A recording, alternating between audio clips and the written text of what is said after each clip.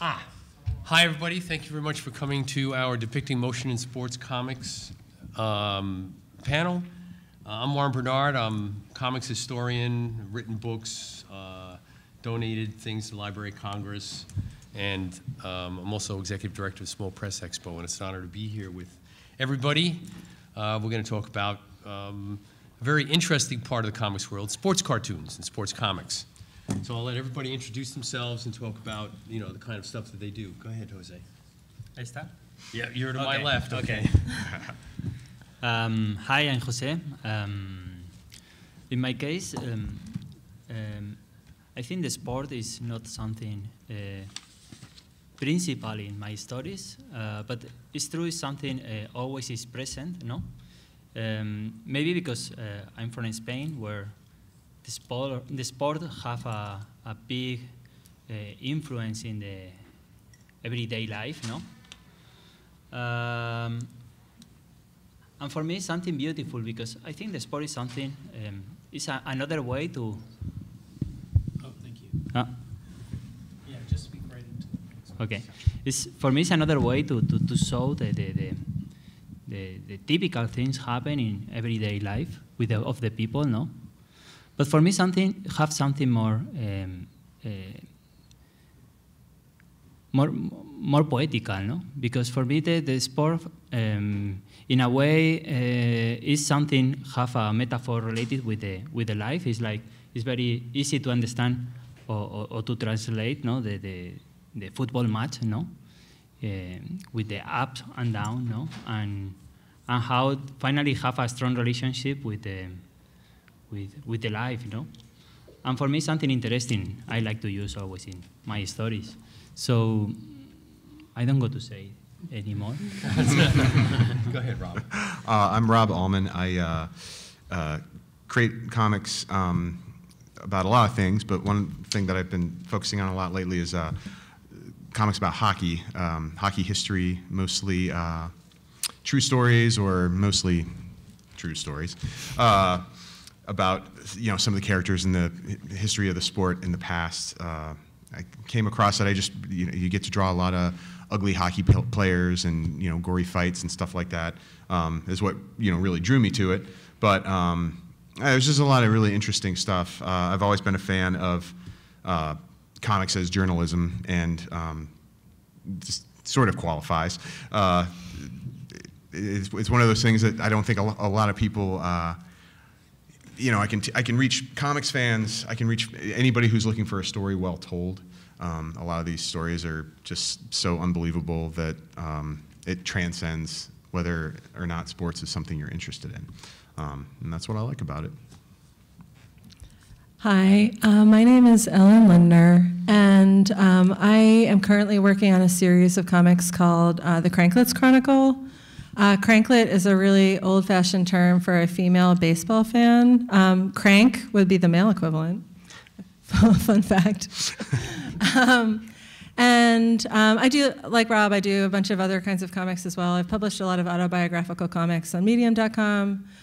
But Cranklet's Chronicle is an important project to me because I grew up as a huge baseball fan. I was the little kid who would always be turning to the standings in the back of the paper. Yes, I'm that old. We got the paper at home. And I spent a long time living in a country where there was no baseball. I lived in the United Kingdom for 8 years.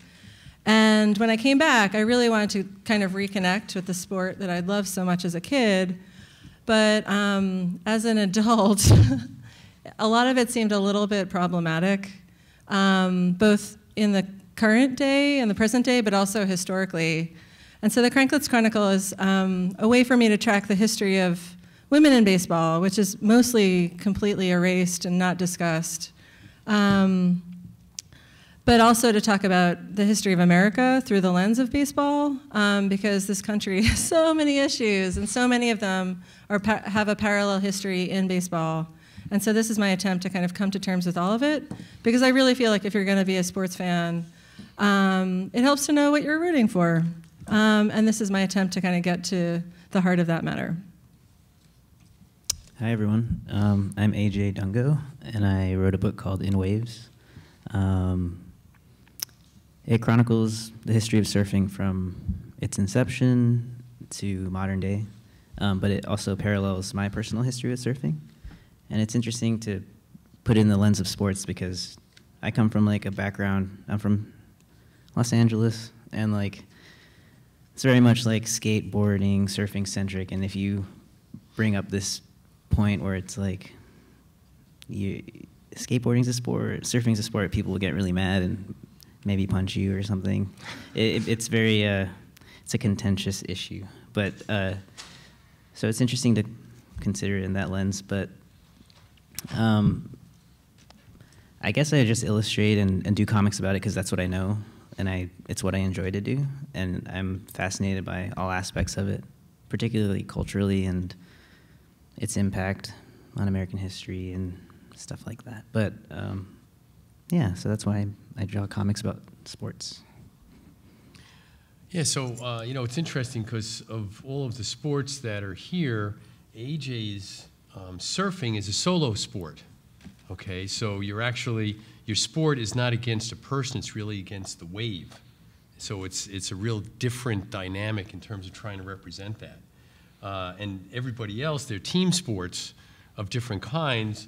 You do basketball and tennis and soccer, and Rob does baseball, hockey, all right? And Ellen's baseball focus is really more of a historical aspect as opposed to a playing the sport aspect. That's all going to change very soon. Oh, what are you going to do, just out of curiosity? Oh, the next 3 issues of my comic are going to be specifically about the history of women playing sports. Okay. Well, sorry, I'm spacing out. I'm sorry, I'm so punchy. I've been talking to people all day. I'm also working on a book proposal, which is about soccer, so I'm very confused right now. Yeah, the next 3 issues of Cranklet's Chronicle are going to be about the history of women playing baseball. Right, right. Rob, I'm curious to talk to you about, because you handle basically the entire gamut of American sports as a traditional sports cartoonist, okay? And so, you know, sticking to the topic, how do you I mean, there are different ways of approaching motion. How do you really present things so that people get an idea as to how fast someone is skating, or you know, that jump shot, or you know, running around the bases, or what have you? How do you approach that? Well, a lot of the stuff I do, it does tend to be, because it's retelling a story, it tends to be less moment to moment in the panels as well, not moment to moment. It's not. You know, a lot of the action happens between the panels, I guess I should say. Oh, okay. So it's not so much, you know, he lines up for the shot, he skates in, he takes the shot goes in. It's just sort of, you know, a lot of that is handled in between. So they're more like photographs of a given instance as opposed to a filming and trying to show the motion. Yeah, kind of. Okay. Because, you know, and that is definitely something that I think would be fun to try. It's a different kind of strip than I usually do, and right. I am kind of curious, you know, to try that. I do where your question does pertain to my work. I do another strip that is called Cartoon Canon. It runs on a Pittsburgh based website. It's a sports website, sort of like The Athletic or like what you would find for a newspaper. Where the creator of the site was a longtime Pittsburgh journalist, and you know, we cover Steelers games and Pirate games and Penguins games and all that. But he's a comics fan, so I do a weekly strip about some aspect of Pittsburgh sports history. It's a total outlier, and I don't, you know, I think most people. Very unusual these days. Yeah, yes. I think most people don't really know what to make of it, but it's very fun, and you know, the people who like it really like it, so it's cool. But with that, again, it's all very, very much based in reality, and so if you're going to depict a moment, I really have to do my homework on that moment. Yeah, sure. And the temptation is always there to just find a photograph of that moment and just sort of, there it is, you know, draw that. And of course, I don't like to do that. It's a lot of times what I'll do is, try to ascertain, if there's video, look at the video, maybe kind of page, or go through a couple of stills and sort of find some interesting layout, put my own spin on it, change the direction or whatever. I have these little action figure looking maquette dudes that sometimes I'll put in the, in the same pose and, move it around to try to get something that works well as a drawing. But you have to be real careful about, who was on the ice at this time, who was the catcher for that great moment. Yeah. I mean, it's all about, Willie Stargell's amazing home run. Well, it's historical documentation. Right. Yes. As opposed to just doing comics, as the case may be. Yeah. You can't be as free and easy with just making it up. Right. And if you recount what happened in some game and you have the wrong guy, behind the plate or the wrong guy in left someone field, will pull you out. Somebody's going to bust you on it. That's something I found out several times. So it's always a learning process. It's the nice thing is I do go occasionally like way on back to like the 1887 Pittsburgh Alleghenies or something. No video exists. No, it was barely written about in a newspaper, so you can just do whatever you want. Tons of artistic license. Yeah, it's cool. But unfortunately, most of the time, it's you have a million editors out there ready to come in there and correct you. All right. So what we're going to do, we've got examples of everybody's work, and if we have time, we also have examples of what's considered to be the greatest sports cartoonist of the 20th century, Willard Mullin. So we'll see how far we get as to whether or not we can squish everything in. So we're going to start with Ellen. Okay. And so everybody talk. You can go ahead and start here and tell us what you're doing and who this is and who that old guy is in the Mets uniform. And who's that old man? Wow, this is such a crazy moment to start with. This is so exciting. Okay, so basically, in addition to being a big sports nerd, I'm a big New York City history nerd. And I don't know if anyone knows this, but basically New York City suffered a cataclysm in the 1950s, which is that within a 3-month period, it lost 2 of its 3 baseball teams. So the New York Giants and the Brooklyn Dodgers were both romanced by filthy lucre. No, just kidding. Well, yes, actually, that's exactly what happened. And they both moved to the West Coast, because at that point, there were basically no baseball teams at all on the West Coast, aside from minor league, Pacific Coast League, no Major League Baseball. And the only person who objected to this in a position of power was a woman called Joan Whitney Payson, who was one of the richest women in America. She inherited the equivalent of $1 billion when her father died. And that's the Whitney Museum, correct? She is a Whitney of the Whitney Museum, all that. And basically, she was also a lifelong New York Giants fan. She had grown up going to the New York Giants stadium at the Polo Grounds as a child. Her mother was a super fan, which is something I relate to because my mom is a huge Mets fan. And basically, she was also a shareholder in the New York Giants. She happened to be the only person on the New York Giants board who voted against the move to the West Coast. So this is basically the moment when she hears that her beloved team is doing, at this point in American sports history, not many teams had moved around. In the modern era, this is unfortunately a pretty common occurrence, but in the 1950s, these teams, so sidebar, the Brooklyn Dodgers, the LA Dodgers have still, to this day, been in LA a shorter period than the Brooklyn Dodgers had played in Brooklyn. And so they had huge roots in the community, huge roots in the city, but people just thought cities were on the way out, especially East Coast cities. New York City was seen as slowly sinking into a cesspool.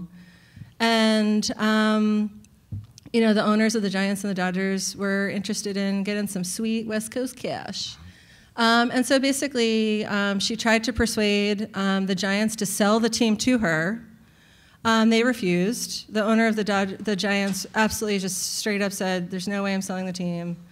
And so she went through a period where she tried to be a good sport about it. You know, she would fly to the West Coast to see games. She was one of the few people who probably had the wherewithal to do that. But at a certain point, the New York City government decided that it was a mark of shame upon the city that they'd let these two teams leave. And the mayor started talking about starting a new baseball team in New York City. And one of the first people who he approached was Joan Whitney Payson. And one thing, when I was researching to find a photograph of her doing baseball stuff, so she owned the Mets, and in every single yearbook, they showed the board of directors and the VPs and stuff, and she was always a vice president. I'm not even going to get started. Right, yeah, she was always vice president. The stadium wasn't named after her. She was. The whole thing it reeks of kind of mid-century institutionalized sexism, and so a lot of but this is the thing. As a woman who likes sports, you come up against these stories a lot. Right. And you know, it does you good to get a little mad every once in a while. Yeah. So you know. So let's go ahead and now talk about. So. These stories are kind of interrelated. I swear someday I'm going to do a story about baseball outside of the New York City tri-state area. But because I'm doing a series of stories about women in baseball, I really felt like I had to do a story about the one woman who is in the Baseball Hall of Fame. The Baseball Hall of Fame, I don't know if anyone, I don't know if anyone here has ever been to the Baseball Hall of Fame. It's a very, it's kind of like a place that tries to have a sort of like religious cathedral Reverence. Feel. Yes, yeah. And getting into the Hall of Fame now, even in the post-steroid era, is still a big deal. And so I was like, oh, I want to find out more about this woman who has snuck her way in. And this is Ella Manville, right? So the woman who my second issue is about is a woman called Effa Manley. Effa Manley, I'm sorry. No, sorry. You were a very busy man, Warren. Do not stress. Her name is Effa Manley, and she owned a team in black baseball, in the African American leagues. And basically, she. When I first started researching her, I thought that this was a pretty straightforward situation. Like, oh, well, this is interesting. I don't know that much about the world of black baseball, what we're traditionally known as, and I apologize for this term, the Negro Leagues. I really wanted to learn more. I was super into it. And it turned out her story was a lot more complicated than I thought it was. And her relationship with baseball was incredibly complicated because when baseball, after a very long break, basically from 1880 until 1947, if you were if you were black, if you were a person of color, you could not play in Major League Baseball. And so after a prolonged break, a period of intense white supremacy, which to a great extent continues in the game today, the major leagues went to black baseball and started to kind of cherry pick talent. And they didn't pay the teams. And so the teams ended up folding because the major leagues had taken their best talent and not compensated them. And Effa Manley goes down in the history of baseball as the only owner who managed to get any money out of Major League Baseball for her players at all. So I think she's fascinating. And she's somebody who, even though she's in the Hall of Fame, a lot of baseball fans don't know about. Yeah, so, I certainly didn't. I heard something about it, but up until I read your comic, I wasn't aware. Fascinating story. Yeah, and you know, you could write. These are very short comics. These people all deserve more space and more time in our culture. But for me, this is a labor of love, and it's a way of educating myself. Yeah. So, and we also have, when you sent the slides over, we had 2 examples of you using motion, and I'm very curious as to the wrestling. Oh, wow.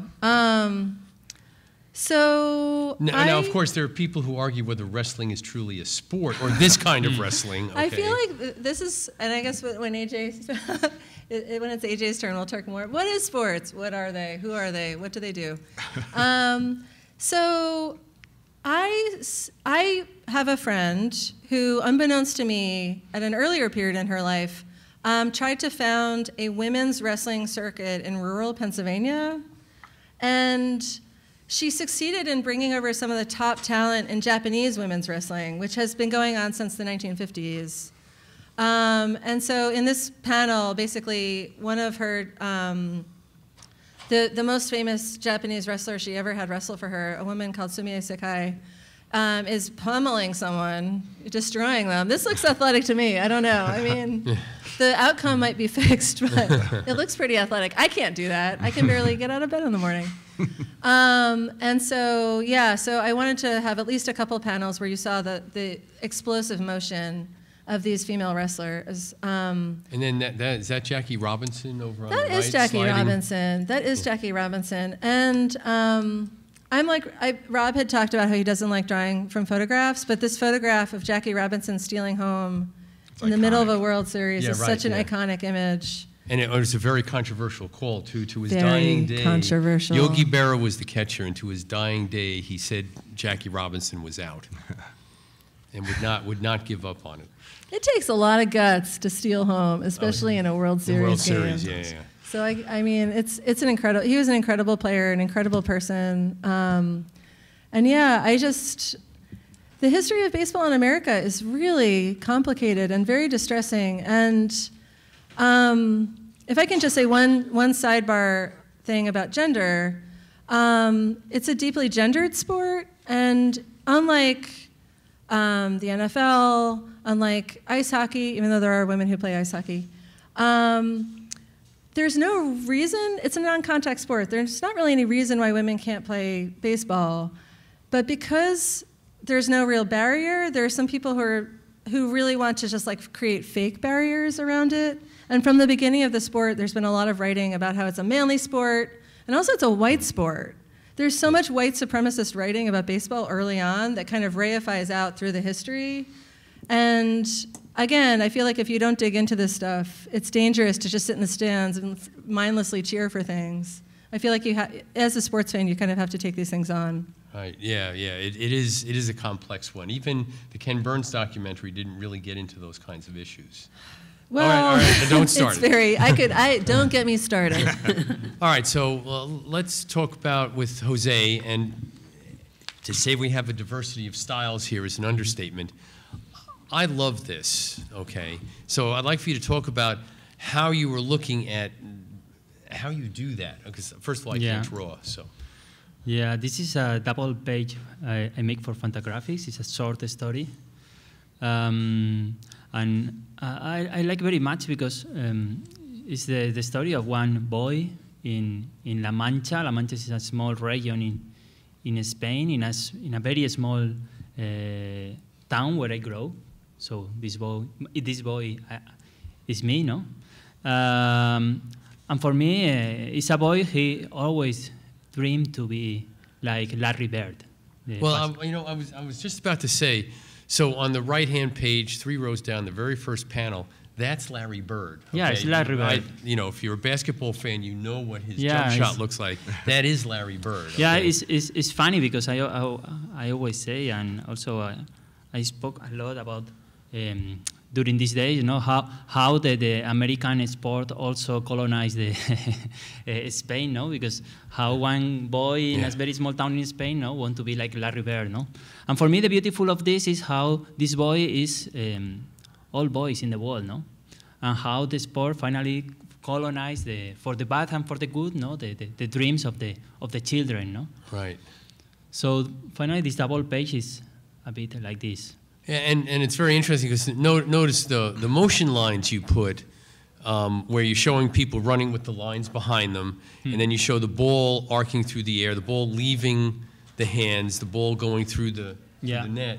You've got, you're showing kind of the direction that the motion is going. Yeah. This is something also is related with the technique and with the drawing, no? And I think something also related with what said before Rob is like finally the drawing. I like to understand or I like to think, no, is finally is like another game, no? Yeah. So finally, when we are telling a story related with the sport, no, I like very much how the language we use, the technique, no.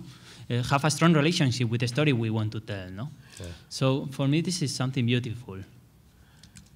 And then you go to tennis. Yeah, this is another story. This is the final match between Rafa Nadal and Novak Djokovic in the US Open of 2016. Yeah. And I think the interesting of this story is there are two stories. No, it's like the story is like a guy is watching the TV, the final. So at the same time he's watching the final. No, Is he in a wheelchair? The guy? yeah, exactly. Okay. He starts to remind his life completely. So finally, there exists a metaphor between the match, no, the tennis match, with his life, no, with the up and downs of his life, no, and this is the story, no. Yeah, it looks great, and you can see, all, you know, the backhands and the forehands. You've accented exactly. that with all the motion lines. So that's pretty unmistakable about what it is that they're doing. And then this one fascinated me. Yeah, this is crazy. This was from my first graphic novel in 2013. This is Now, on the left, what is it's that? it's a tennis match. It is a tennis match. Okay. Yeah, it's Oh, it's doubles. yeah, yeah, it's okay, doubles. I It's got like it's a dream because the book was about dreams, and in this book or graphic novel, I was a very strong reference with the Persian paintings. How in one illustration or one comic panel, no, you can finally tell a complete narrative story, no? Right. So finally was this exercise, how I can tell a story of the tennis match, no, in only one page, you know? So yeah, for me it's interesting because finally it's like also it's like I study architecture, no, and always remind me the map of the complete match, you know? And you can see from the tennis match start, no, to the end, no? And what's interesting is here in this case the only thing that's in motion is the ball. Yeah. That the lines are connecting where the ball went during during the match, as opposed to the emphasis of everything moving through the air. Yes. So you used it in a very, very different way than you did back here in terms of showing Yeah, motion. exactly. Yeah. Fantastic. Yeah, Also- I love also- that. That's amazing. Also the repetition, no, of the characters, no, is part of the movement. Right, and you can see the guy falling down by the net. Yeah. Yeah, it's great. Now, I've got to ask, what's the guitarist doing up there in the back of the... Yeah, this is funny. It's like, this is Howlin' Wolf. It's a dream. So the graphic novel completely is a lot of dreams, no? So in the funny of the dreams is like happens things very bit weird, no? It's like a Howlin' Wolf playing at the same time guys playing tennis, no? But at the same time there are like a murder, no? It's everything together, no? And are these four like soldiers or policemen in the foreground? Yeah, yeah. And so are they keeping people out of the match or? What do you mean? Well, so what are the four armed men or looks like policemen doing there? They are celebrating the match. It's like I think it's hard to because it's a graphic novel. You're no? right, sure, So, yeah. So finally, it's like you have a tennis match, but then the loser of the tennis match finally killed to the other guy, and finally, and at the same time they celebrate not only win the match, also they celebrate the funeral, no, of the other, no. Okay. So it's very, very crazy. All right, so AJ, here's totally different. Okay. Speak about in particular the motion of the waves. And you know how you went about basically drawing what's this very dynamic thing that's always in movement. Sure. Waves are really easy to draw.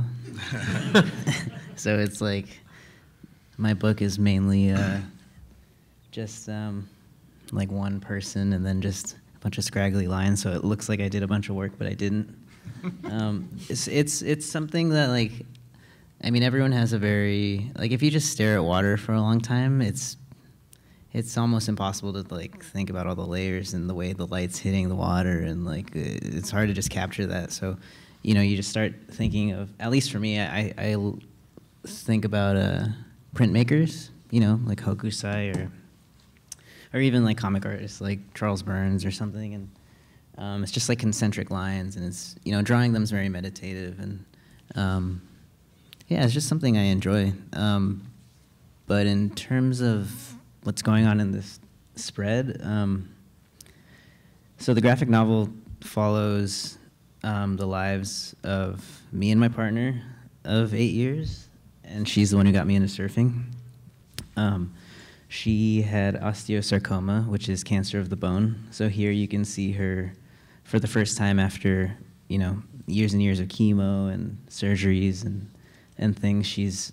We surprised her with a birthday party, and I had always heard that she was a big fan of surfing, and that day I remember she just picked up a board and, like, paddled out, and I was like, this woman who has, like, one functioning lung and one leg is gonna go and try and surf. And it was amazing.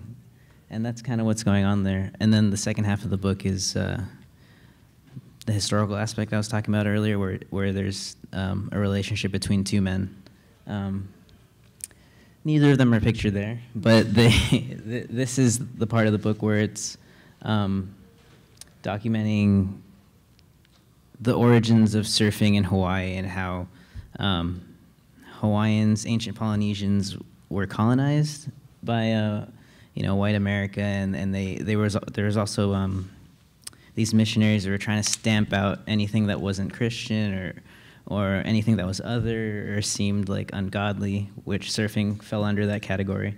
You know, there's people with their breasts out, or like men that have, you know, they're showing skin. So it became a refuge for them. They used surfing as an escape and a protest.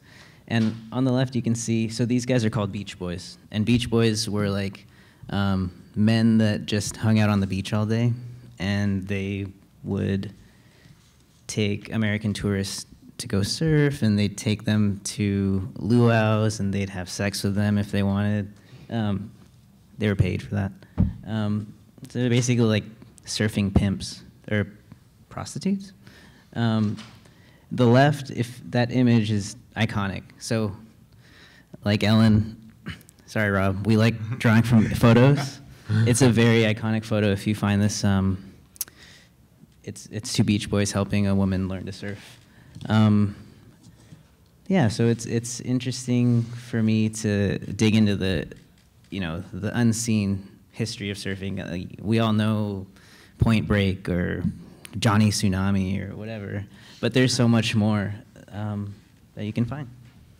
Yeah, well, and one question I want to ask you, there was also a really big difference in the surfboards they used back then as opposed to today, okay? I mean, they were like these big, just wads of wood they had put away. Can you talk about what, you know, what they started on? Yeah. Okay. So if Which is fascinating. If I was surfing in the 1800s, I wouldn't be, because I'm like a little scrawny guy, and it's like the sport of Hawaiian kings, and these things were like, they called them like Olo boards, and they were huge. They were maybe like 15 feet long, and they're solid wood. There's no fin. It's just like, if someone paddles out with that and a wave comes and they fall off of it and it comes for them, you'll die.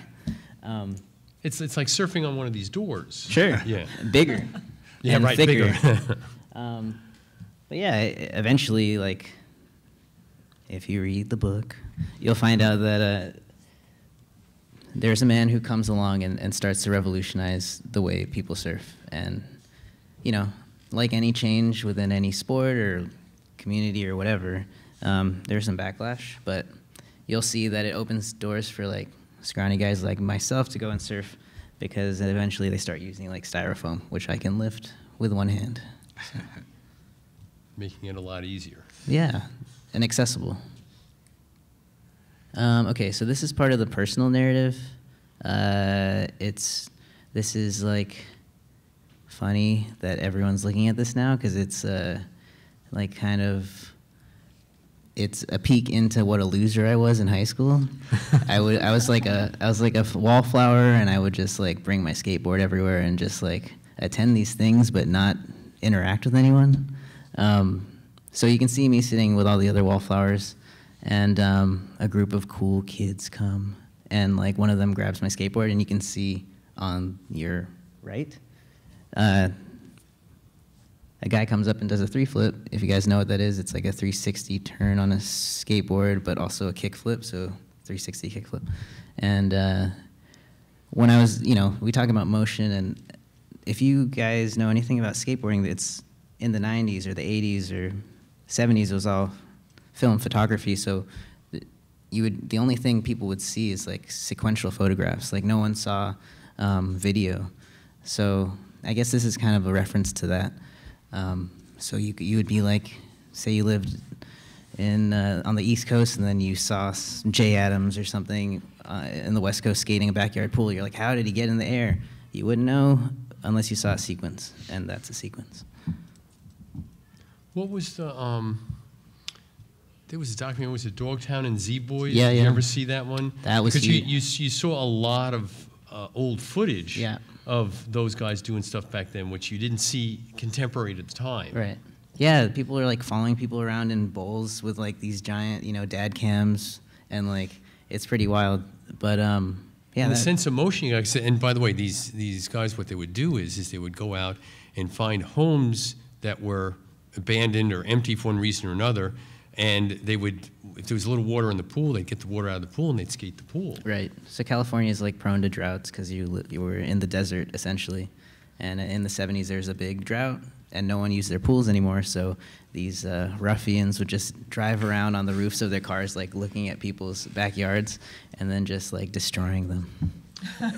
And the cool thing is that they also revolutionized skateboarding at the time. Sure. They brought new motions and new ways of doing things that were, I mean, these were leaps that these guys were doing. The cool relationship between surfing and skating is that like skateboarding was, was like a scooter. It was like a throwaway sport that like you would do if there were no waves. And eventually like there are no waves, and then they found a concrete wave. This wave was open all the time. It didn't matter what the conditions were.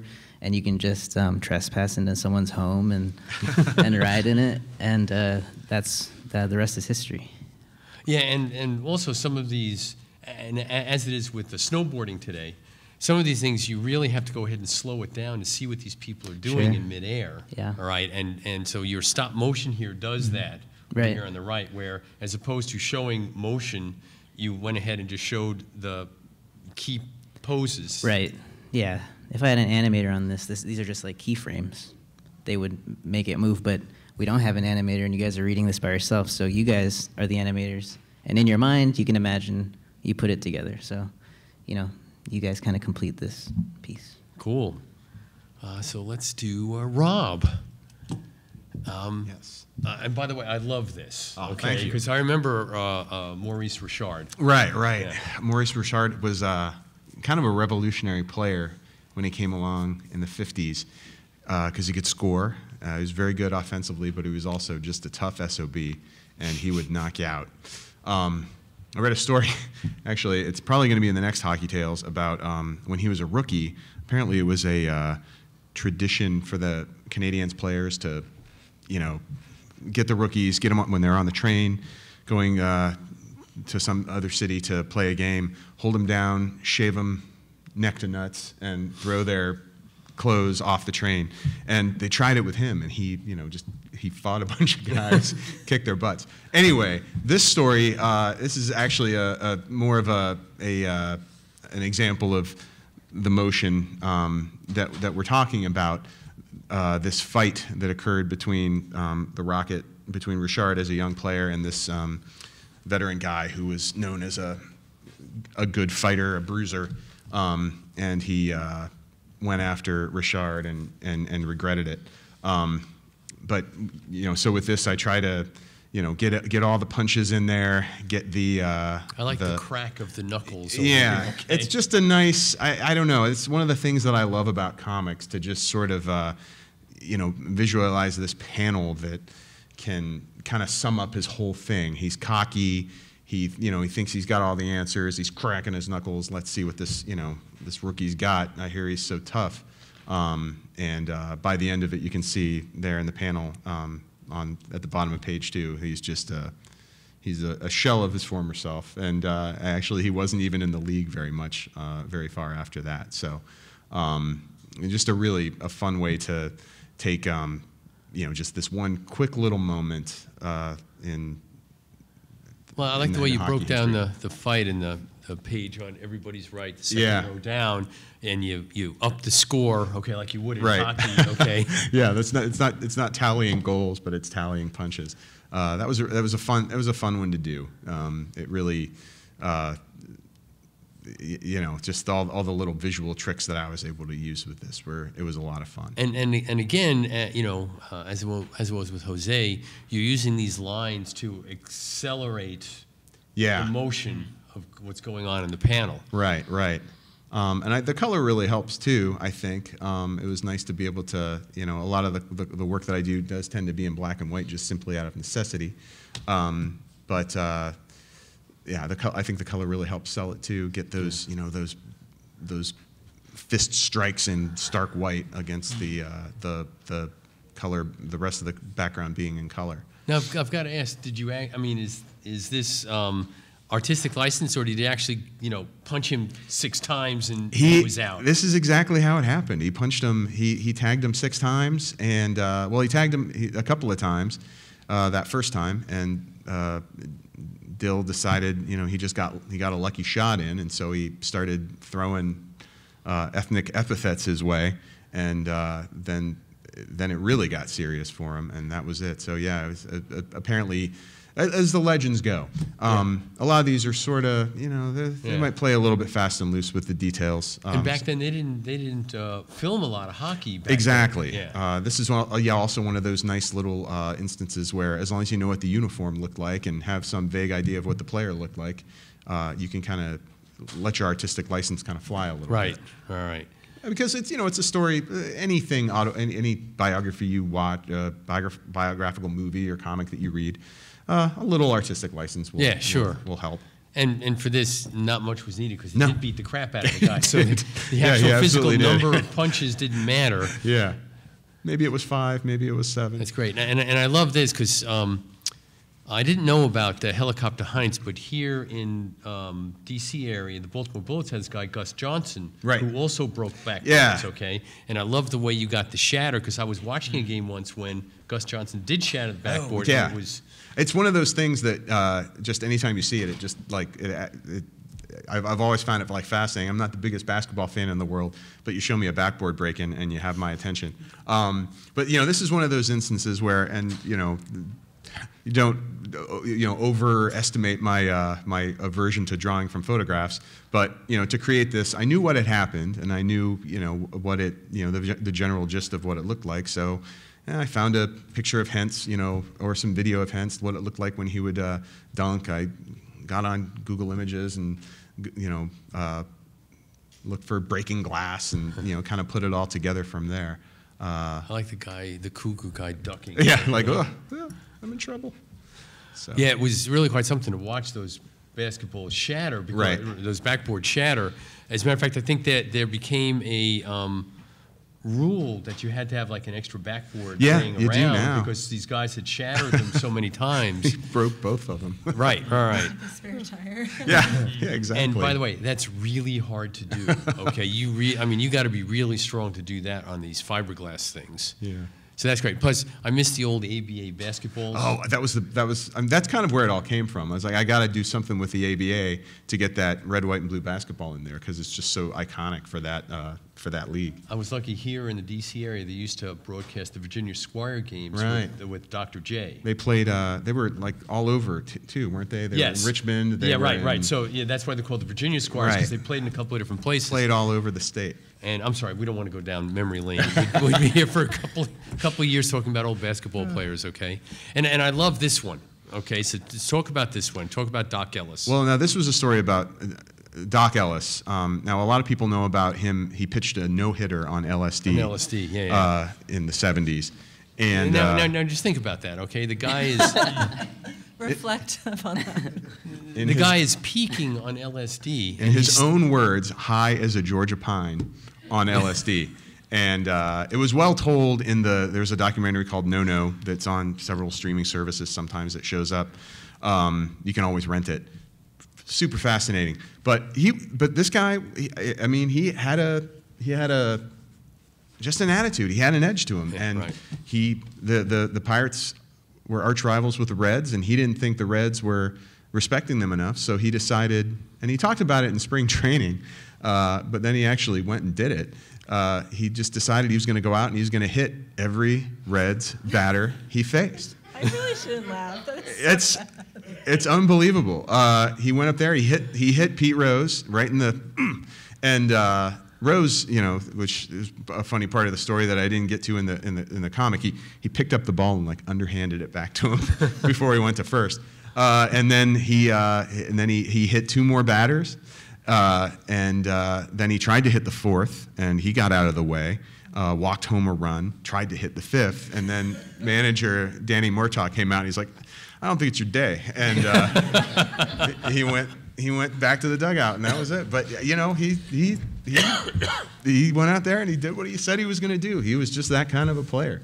Well, anyone who's going to drop acid before a baseball game, okay?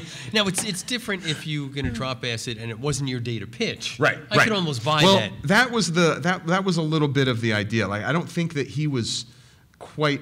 I don't think he knew that he was pitching that day. Oh. So I don't think it was on purpose, but. But still dropping acid when you play baseball? Yeah. You're going to the ballpark, and he's a character. All right, I don't want to interject too much, but my impression was that the Pirates really tried to police Doc Ellis's behavior in general, and I felt like the acid dropping on a day he was supposed to pitch was done like as a FU in a certain way to baseball and also to the management. He definitely had run-ins with There was an incident where he wore curlers in his hair. Oh yeah, and went out and with that, and he got in trouble for that. The Pirates they were the first team to field an all-black lineup, and there was a very it was that sort of team, and they stood up for each other and all that, and I think that they did kind of shake things up just by their makeup and how good they were. You had to take them seriously. But I think that Doc was definitely one of the ones who, anything that he perceived as a slight, he was gonna have an answer for it. Well, didn't they win the 70 or 71 World Series? They won in 71 and they won in 79. 79, right. But right. they were pretty good for most of that decade. It was them and the Reds that faced off a few times in the championship series. All right, so are there any questions from anybody? 3 minutes. Okay, if no questions from anybody? Yeah, Ulysses. Follow your own rules. I was getting ready to say.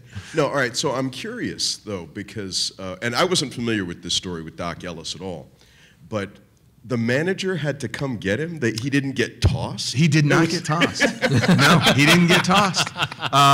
Again, I haven't seen any video of that game. I looked all over for it, and I don't know if it was televised. I think it's just lost the time. But it got to that point where Murtaugh went out and patted him on the hind end and was like, all right, look, not your day. Right. Well, also this is back in the day where you would get like Earl Weaver here in Baltimore would go ahead and argue with an umpire. He'd kick dirt at him. He'd throw, and eventually he'd get tossed. I mean, today all they have to do is come out of the dugout and they're tossed. Right. I prefer the good old days.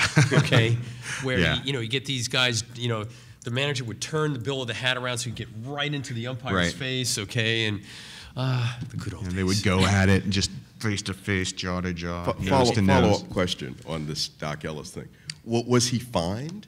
I don't believe he was. Yeah. I don't. I'd have to look at my notes, but I don't believe he was. I think it was just, just one of those things. The good old days. I might have to look that one up. Yeah. Thank you. Absolutely. Right, so real quick, I just want to show these real quick. So to contrast this.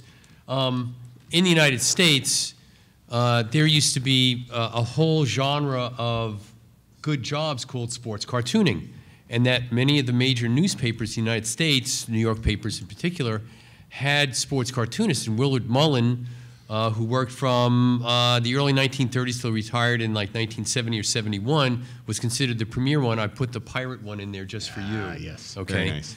And yes, all these are in my collection. And what Mullin would do, now see what he did here with the pirate.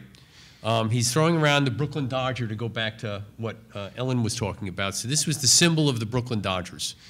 And what's nice is he took the motion and then went ahead and put some text right into the motion so that your eye is kind of brought over to what it was that was going on. 20 runs and 30 hits. I think that was over like a 3 or 4 game series that just clobbered the Pirates. It's interesting too the way that he would depict the Dodgers. He was a bum. Yes. They would call him the bums because they could never quite win the World Series. And well, so the story was he got into a taxi cab in New York sometime in the mid to late 1930s, and the guy was from Brooklyn, and you know, Mullin gets into the cab, and the cab driver goes, "How did the bums do today?" And Mullin was like, "What are you talking about?" He said, "What the bums? The Dodgers, okay?" And that's what gave him the idea to have the bum. And you can see over here, getting back to what Ellen was saying, there were 3 teams in New York City at the time. You've got the Brooklyn Bum, the Brooklyn Dodgers here, which, by the way, the original name was the Brooklyn Trolley Dodgers. So the origin of the Dodgers was to basically dodge the trolleys on the streets of New York. And so when you read L.A. Dodgers, that actually goes back to, circa World War I in New York, when you had to dodge the trolleys. And then on the left is the big New York Yankee, and then the New York Giant there. Willard Mullin always posed the New York Giant as this kind of big, lumbering, sort of slow-witted beast, as the case may be. And in terms of motion, I got these. The one on the left, I really like it because the punchline is, well, they're talking about the New York Yankees. And at that time, the Yankees had tremendous, what they call bench strength, so the guys that aren't the normal starters. And the punchline to this is, you know, the wise guys always say the Yankees can beat you with their bench. And I love this motion of the big Yankee just wailing on this poor baseball player and the way he curved the bench, okay, to give this sense that, you know, this poor guy is just getting clobbered underneath. And then on the right is his boxing, okay, as compared to your fight with Maurice Richard. And one of the things that Mullin would do is he would combine both those lines of motion through the air along with specific gestures. And he was really good at putting the both of them together to give a real sense of motion. The second row, that first panel, you can kind of feel the punch. This guy's getting in what they used to call the breadbasket. So anyway, real quick, I just wanted to be sure people saw what the cartooning world used to be like. And this gentleman, Willard Mullin, was the most influential cartoonist. There were a number of sports cartoonists in papers all the way out to L.A. that were deeply influenced by what Mullin was doing. So, and that ends it. Thank you very much. We really appreciate you coming.